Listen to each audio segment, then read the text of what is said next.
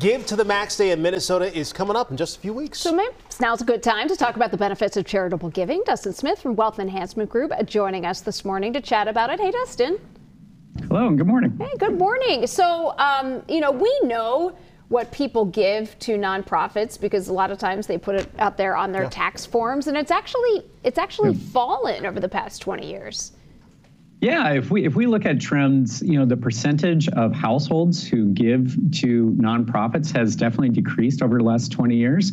The interesting thing about that is, even though the percentage of households that are giving has gone down, the people that are actually still giving are actually giving a little bit more money than they had in the past. They might not be making up for it, but that is definitely a trend that we're seeing. So fewer givers. So look, we know right now we're in an election year. We know some of the reason why I'm sure people don't give as much. I mean, everything costs so much more now, and the need for so many in so many organizations, it is so great right now, Dustin.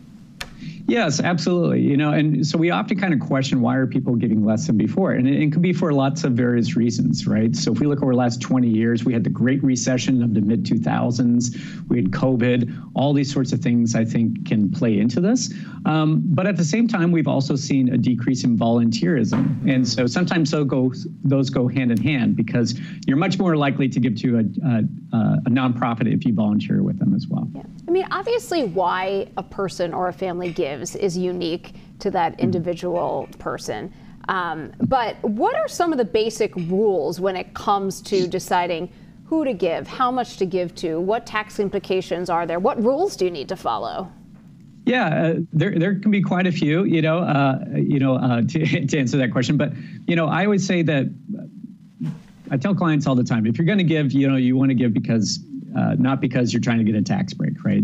Because obviously, yes, you might get some tax incentive, but you have less money in the end. So you still want to give because it's the right thing for you and your family. So everyone's going to make their own decision. The rules can be a little bit complex. So if you tend to give a lot of money, you want to make sure that you're working with your tax advisor to make sure that you're following the right rules in order to get the full tax benefit. And especially if you're giving things like stock. So if you're giving appreciated investments and so on and so forth, it can be very simple to do, but you just need to make sure that you're notating it correctly and giving the right things. So working with your tax advisor is very important there. I was going to say documentation is going to be incredibly important, especially when it comes to tax time too. Yes, absolutely. So if you're giving any sort of cash gift, if it's more than $250, you're going to need to make sure that you have some sort of documentation that you did so.